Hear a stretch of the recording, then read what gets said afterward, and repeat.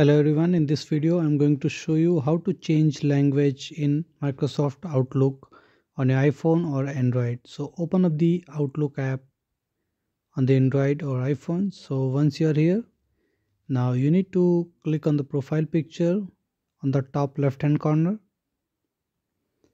Now at the bottom you can see a wrench icon at the bottom left corner. That is settings. You need to tap on this one. Okay, so we are here now. Now you need to scroll down till the bottom. Preferences. Now under preferences you can see one of the options as language, which is auto right now. You need to tap on that one.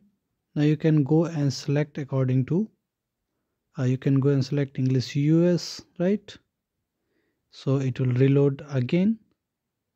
Now it has just reloaded into US English. Okay, so this is how you can change language on in Outlook on your mobile. So thank you for watching the video. Please like it and subscribe to my YouTube channel. Thank you.